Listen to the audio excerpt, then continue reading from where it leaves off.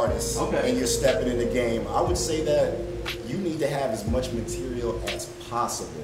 If you're just recording and you're just pumping out one song a month, there's other things that cannot work. There's other things you can do in life. Because this is not for you.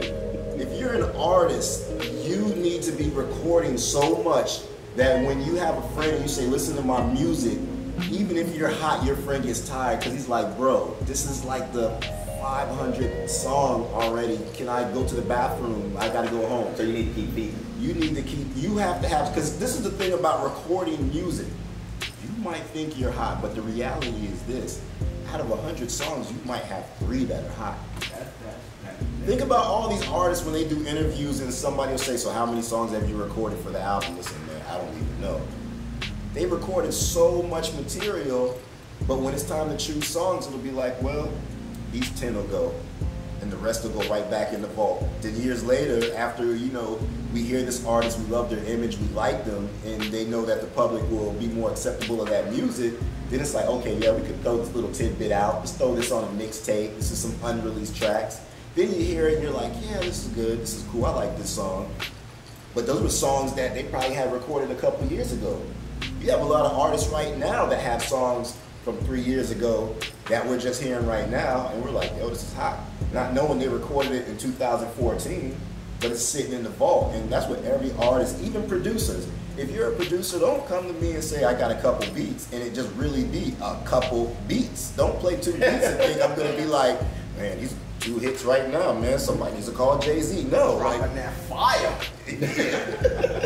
Fire, like 2 little matches. It's like, come on, you need to have so much stuff that people are just almost tired of you. Especially if you get a contact in the industry, you need to, every time if they say, I don't like this, you need to have so then else where's the balance of just putting out music or churning out, making music all the time for the sake of making music, and then really taking the time to reflect, like, where do I want to go?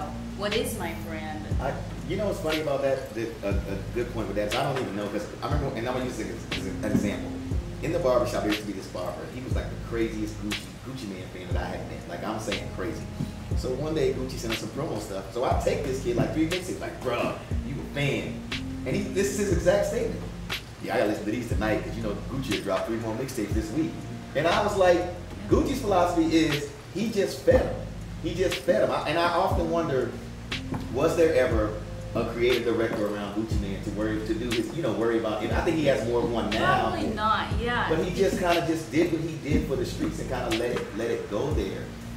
And so I guess like he just kept feeding him. And I think nowadays with the social media, like you said, things are so microwave. You have to keep feeding him, but I think it also goes back to Gucci's brand, though. His brand isn't really wrapped around the idea of quality, you know? There's a certain feeling to it. There's a feeling that, I mean, I don't know a lot about him, but I think he lives the lifestyle that he's promoting.